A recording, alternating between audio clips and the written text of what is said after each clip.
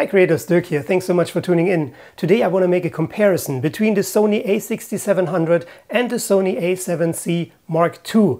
This is not a sponsored video. I own both cameras. I purchased them with my own money. So I won't read specs from data sheets. Today I want to give you a hands-on comparison on features and design flaws that I found while working with both cameras. And at the end of this video, I'm going to reveal which of the two I'm going to keep and which one I'm going to sell. To help you determine which of the two cameras is best suited for your needs, I will give points for each category in which one camera outshines the other one. Let's start with the most obvious, the price. The Sony A6700 currently retails at $1,398. Whew, thank God it's not $1,400. The Sony A7C II currently retails at $2,198. That is an $800 difference and a clear point for the Sony A6700.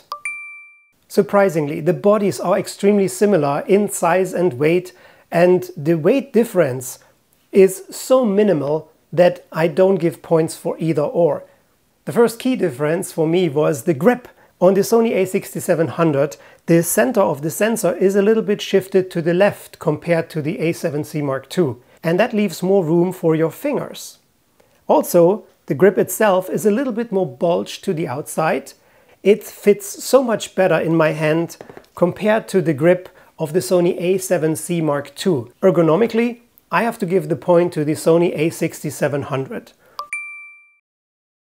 Because the sensor is a little bit more shifted to the left side, it is closer to your eyepiece. And when I want to use my Rode Wireless Go 2 system and attach it to the cold shoe mount, well, it's not a problem here on my Sony A7C II. It fits right on. But here, on the A6700, the eyepiece is actually blocking everything that I want to attach unless it's super slim.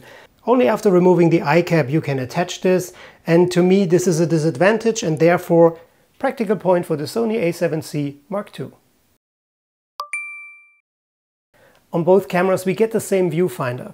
The fully articulated display is almost the same. Well, the Sony A7C II has 3600 dots more, but quite honestly you won't even notice the difference.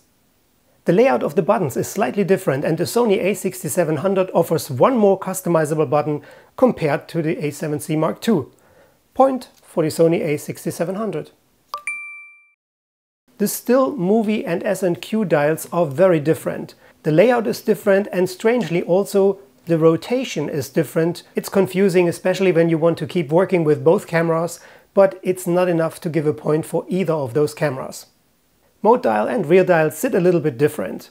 This is something you easily get used to and not enough to assign a point for this category. The left side of both cameras is totally identical. We get a microphone jack, the USB Type-C terminal, a memory card slot, the HDMI micro jack and a headphone jack. And now I'd like to talk about something that seems to be a very small thing, but to me as a creator it's a major deal breaker. We're talking about the hooks for the shoulder strap. While here on the body of the Sony A7C II, they are very firm. See that? On the Sony A6700, they're flapping around, they're rattling, they're shaking, and they're making a constant noise. Even if you have the shoulder strap attached, if there's a little bit of a windy situation, you get this noise. And that's annoying and that's disturbing, and especially when you're out and about running and gunning with your camera, this is very distracting. And this is something, hi Kiwi, no? This is something you don't want. So the solution is to take off those hooks, but that means also it takes much longer when you want to actually attach the shoulder strap again. It may look like a minor issue to you. To me, it's a big plus for the Sony A7C II. Bottoms of both cameras are identical, and we're also using the same type of battery.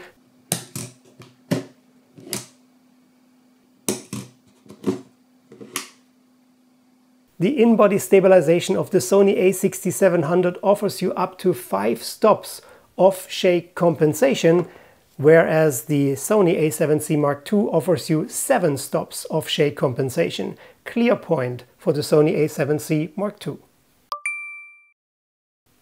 we do get the exact same amazing autofocus in both cameras. No point for either of those. And now let's talk about something very obvious. We do have a 33 megapixel full frame sensor built in the Sony A7C II and a 26 megapixel APS-C sensor built in the Sony A6700. Although the full frame sensor requires much larger lenses, heavier lenses with more glass and lenses that are more expensive, I still prefer the nicer out of focus background I can accomplish with the full frame sensor, the nicer bokeh and the overall better image quality. To me, it's a point for the Sony A7C II.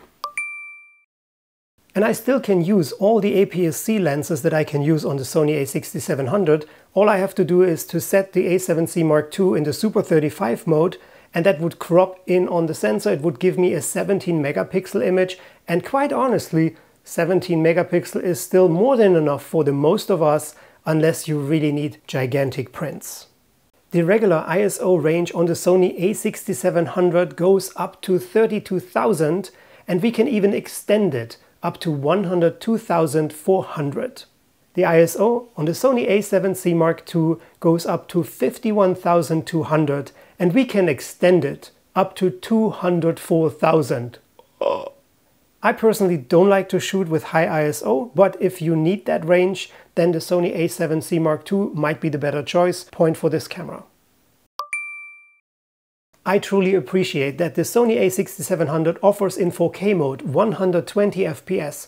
If you want to create B-roll footage, this can be very helpful. The more I was surprised and disappointed that the $800 more expensive Sony A7C II offers maximum 60 FPS in 4K mode, and even this is a 1.5 times crop.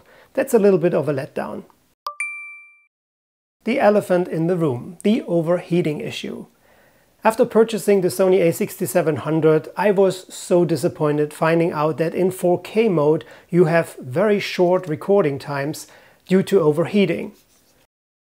I made a dedicated video on this. You will find the link for this video up here, and to me this is an absolute deal breaker. Now, the Sony A7C II gives us better recording times in 4K. However, it's not perfect, but for my needs it is more than sufficient, and I can record and shoot everything without any issues. If you are a wedding videographer, if you are a professional filmmaker, if you need to record for hours and hours, then none of those cameras is for you. Now the points. We gave 4 points to the Sony A6700 and 6 points to the Sony A7C II. I know I didn't go into all the details, but these were categories and features that were important to me. When the Sony A6700 came out in July 2023, for me as a hybrid shooter, I thought it was the perfect camera, and I was really excited. All the specs on paper, they were just amazing. And I was very, very disappointed when I learned about the overheating issues and also some other design flaws. I purchased this one in combination with the amazing 18 to 135 mm as a travel combo because I planned a trip to Europe, and now I'm not so sure anymore. Knowing all the issues from the Sony A6700 and knowing that these cameras are so similar in body size and weight, it was a very smart marketing move from Sony to wait a couple of months before announcing the Sony A7C II. The Sony A7C II allows me to attach all kinds of lenses, even APS-C lenses. It gives me better recording times, it gives me a better stabilization, and overall the better image quality. And this is the reason why I'm going to sell my Sony A6700 and I'm going to keep the Sony A7C II. Don't get me wrong, the Sony A6700 is an amazing camera.